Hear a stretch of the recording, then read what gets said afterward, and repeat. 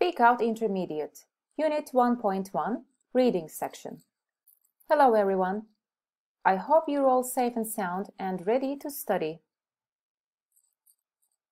In this video lesson, you're going to read a text about bilingualism, answer some questions about the text, focus on some words and phrases in the text, and finally, I'm going to give you some options for further study and practice. Now, I think we can start. First of all, to support your understanding, let's remember the meaning of bilingual. As a noun, bilingual means a person who can speak two languages equally well. For example, how many bilinguals are there in the world? As an adjective, bilingual means able to speak two languages equally well. For example, Jennifer is bilingual in English and Spanish.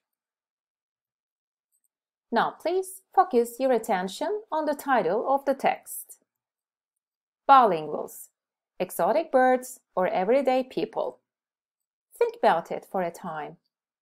Yeah, I can hear you saying, bilinguals are unusual like exotic birds, or they are usual like everyday people. Can we see bilinguals very often? Or not quite often? You think bilingualism is awesome? Or it's not a big deal? So now, what do you think the text is about? To find out, let's read the text in the next 2 pages. Now, pause the video for 5 minutes and read it quickly. Are you done? What is the text about? Yes, you're right. The text is about some of the most common myths about bilingualism. Well done. Now, we're going to read the text again, but this time in detail because we have questions to answer in detail.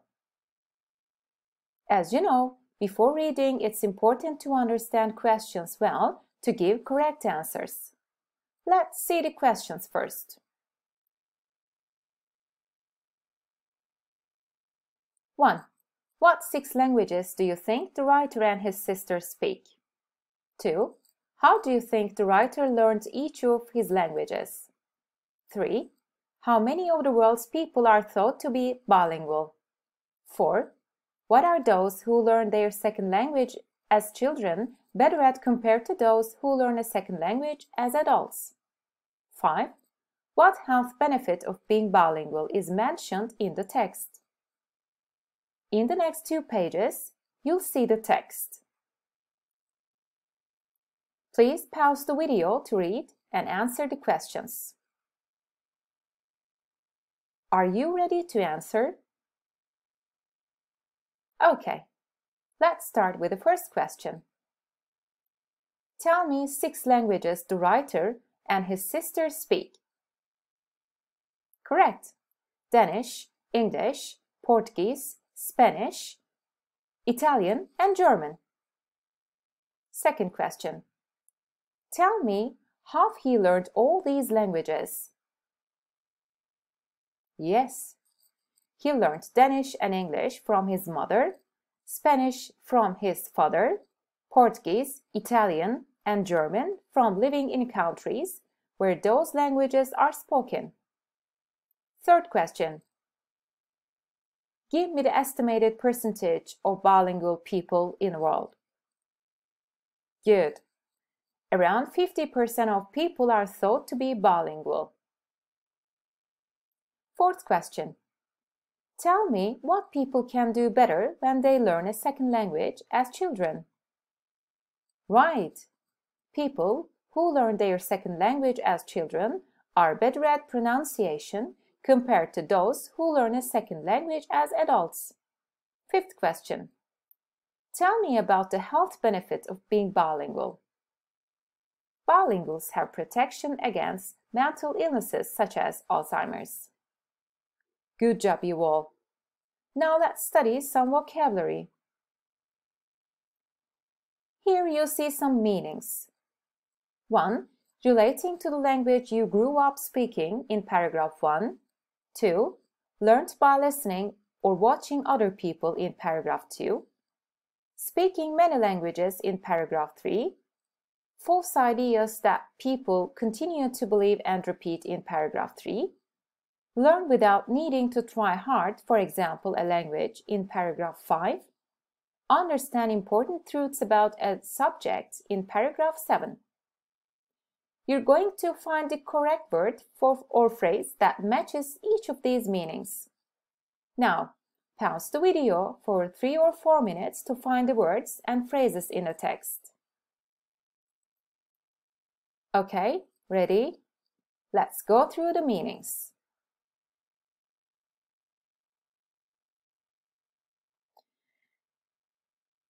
Relating to the language you grew up speaking. Native.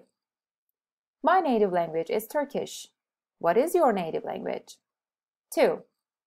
Learned by listening or watching other people. Pick up. Pick something up.